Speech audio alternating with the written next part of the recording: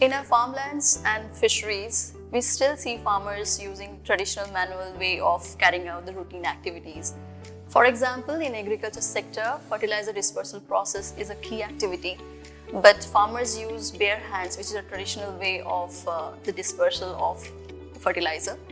So this leads to non-uniform distribution of the fertilizer in the land, and in turn this leads to the damage of the crop as well as wastage of the fertilizer. At the same time, if we see the key activities, female farmers from the farmers' families, they are mainly involved in carrying out the key activities in the farmland, and it becomes very cumbersome for female farmers to carry such a huge load to carry out the dispersal process, and at the same time it involves a lot of drudgery also.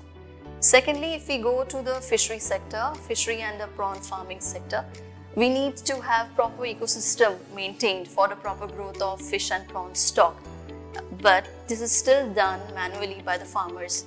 So what happens is this leads to non-uniform distribution of dissolved oxygen level in the pond, and as well as the pH level is also not maintained in the required range. At the same time, the manual processes also lead to non-uniform distribution of the feed in the entire pond area. So all these lead to the non-uniform distribution of what is needed to maintain an ecosystem, proper ecosystem for the fish and the prawn stock.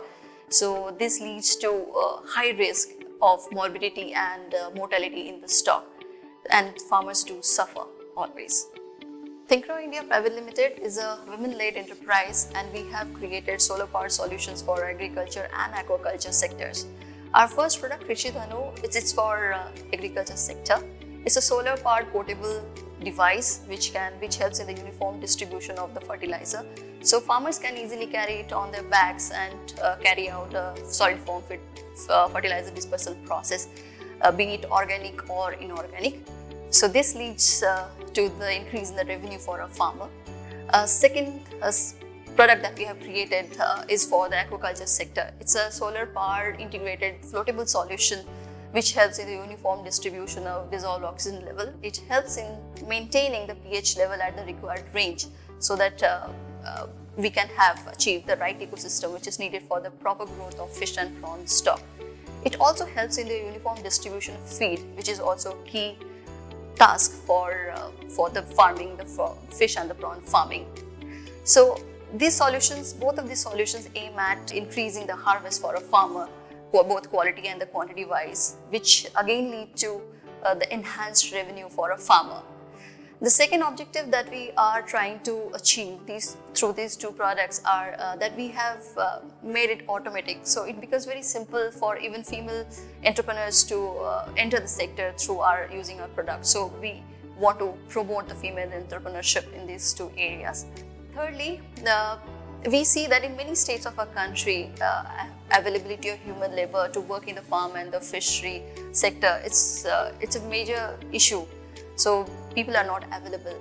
Through our solution, which is an automatic solution, it actually reduces the dependency on the skill set and the human labor by 30 to 40%. And to summarize it all, it's again, these solutions are solar powered. So these are the clean energy solutions. So we are trying to give it back to the Mother Earth because of what we are using the soil to produce. So it's our way to give it back to the Mother Earth. Now talking about the challenges that we faced after we created the solution. Firstly, we had a challenge of getting the validation testing done. Even though we spoke to around 150 farmers when we conceptualized on the idea and tried to develop the prototype, but we needed right connects at the farmers level so that we can carry out the proper field testing for the validation of our product. Secondly, as it is the fund issue, because we wanted grants and funds so that we can develop the prototype and the MPV version of our solutions. So that's where, that's the time, maybe the right time when we got incubated by SELCO Foundation. So SELCO Foundation literally handheld us and helped us throughout the journey. Firstly, for the validation testing, they have connected us to the farmers, many FPO groups. In Orissa, there are two places, Koraput area and Kandhamala district area and also Kalahandi area. where we are now connected to the farmers and we have deployed the products, the prototype and the interview versions. So the field testing is being done. That's a very big thing that and big support that we have got from SELCO Foundation. Secondly, about the grants and the funds, yes, SELCO Foundation has supported us with funds also. So with their help, we are able to develop the prototype and the MPV versions of both the solutions, which are being tested as we speak. We are currently developing the minimum viable product version of both the solutions, Krishidhanu, the solution for agriculture sector, and Dhivaramitra, which is the solution for aquaculture sector. So firstly, once we are ready with the product and we complete the field validation testing, we plan to launch both our solutions this year in 2022. But we would definitely do it in a phase-wise manner.